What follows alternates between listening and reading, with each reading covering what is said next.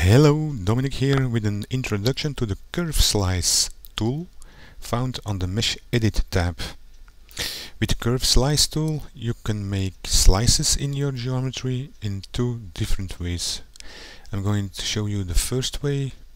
So select the Curve Slice tool, I'm going to my top view and I'm going to click to start drawing a curve.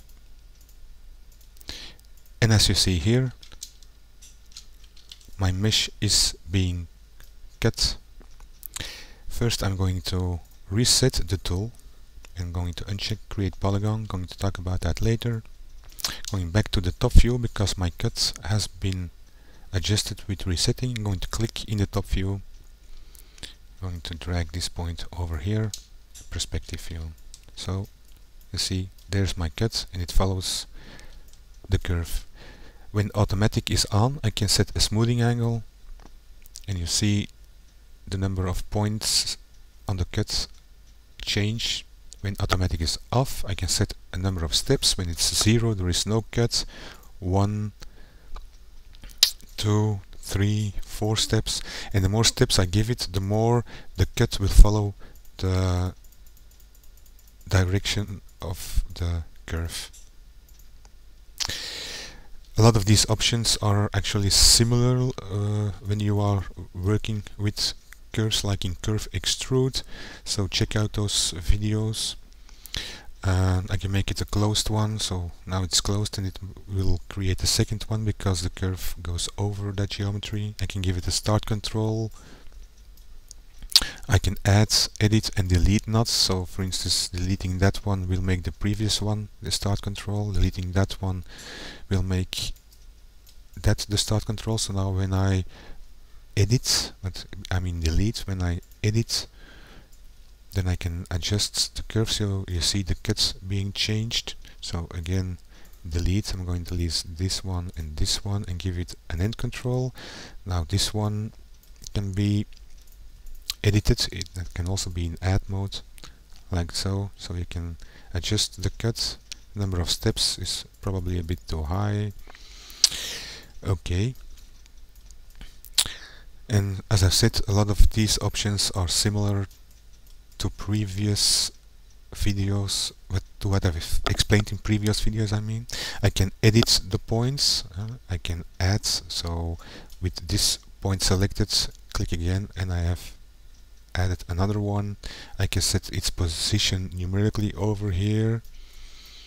So all different ways. When I go up and down it won't change anything, but when I go left and right it does. So a first way to use the Curve Slice tool. A second way is that I have a curve already pre-made in a separate mesh item layer. So I'm going to press N for a new item layer.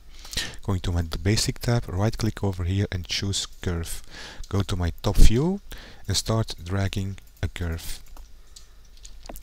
Now I'm going back to my previous mesh layer, and with that curve visible, going to mesh edit, curve slice, click in the viewport, and there you see my cut. And again, I can edit this curve. It's not because I'm using a pre-made curve that I cannot edit it, so I can edit it. I can set the number of steps over here. I can set it by length so it's uniform, and so on. So pretty much the same. Going to drop the tool, going to make this invisible. Going again to my top view, polygons.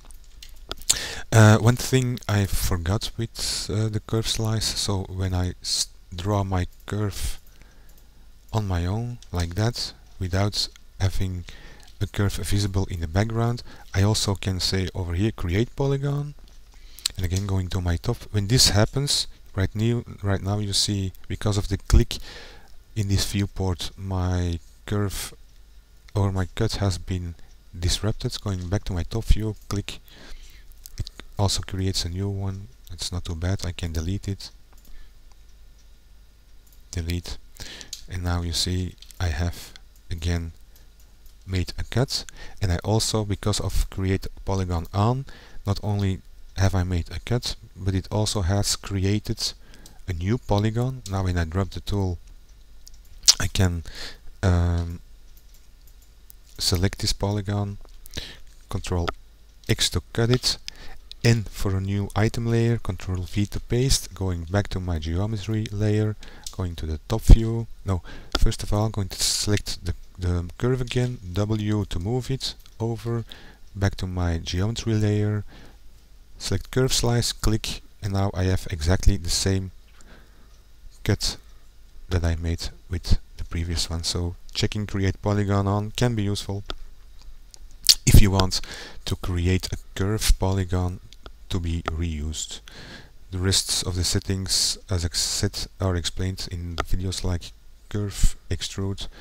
Can be very useful to watch that video. So, short introduction to the curve slice tool. Hope you find it useful. Bye for now. This was Dominic.